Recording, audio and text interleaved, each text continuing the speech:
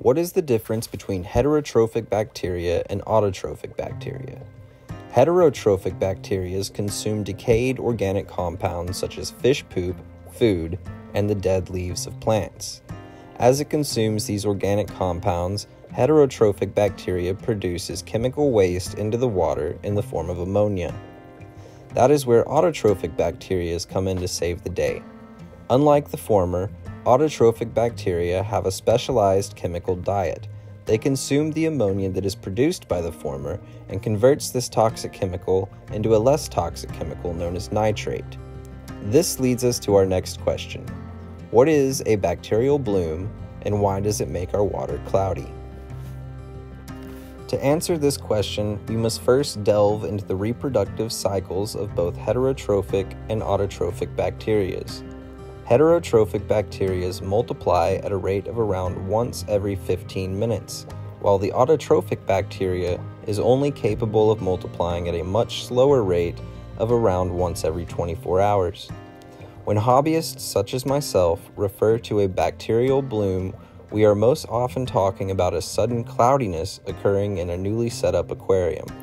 This cloudiness is caused by the quick reproduction of the heterotrophic bacteria and the microorganisms known as infusoria who feed off the bacteria, which one can clearly see with the naked eye solely due to its enormous population. Over time, these heterotrophic bacteria will settle and thrive on the surfaces within your aquarium, and the cloudiness will dissipate.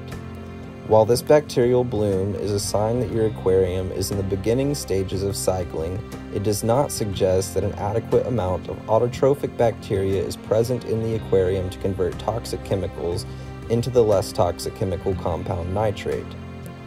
Since autotrophic bacteria reproduce at a much slower rate than heterotrophic bacteria, it takes much longer to build colonies large enough to convert the waste produced by the heterotrophic bacteria into its less toxic form.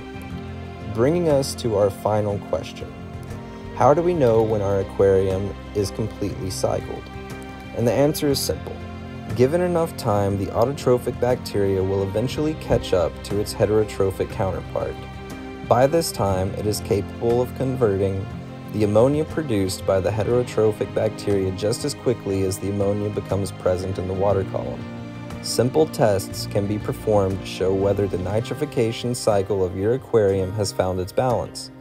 We must test our water column for the presence of ammonia, nitrite, and nitrate. In a balanced aquarium, these tests will show there is 0 parts per million ammonia, 0 parts per million nitrite, and the final test should show some presence of nitrate. These tests can be found at any aquarium store, and I suggest that you perform these tests yourself. Thank you for watching this short video on the difference between heterotrophic bacteria and autotrophic bacteria. I hope you were able to learn something today. If you liked the video, hit that like button, subscribe for more content, and let me know in the comments what you would like to know next.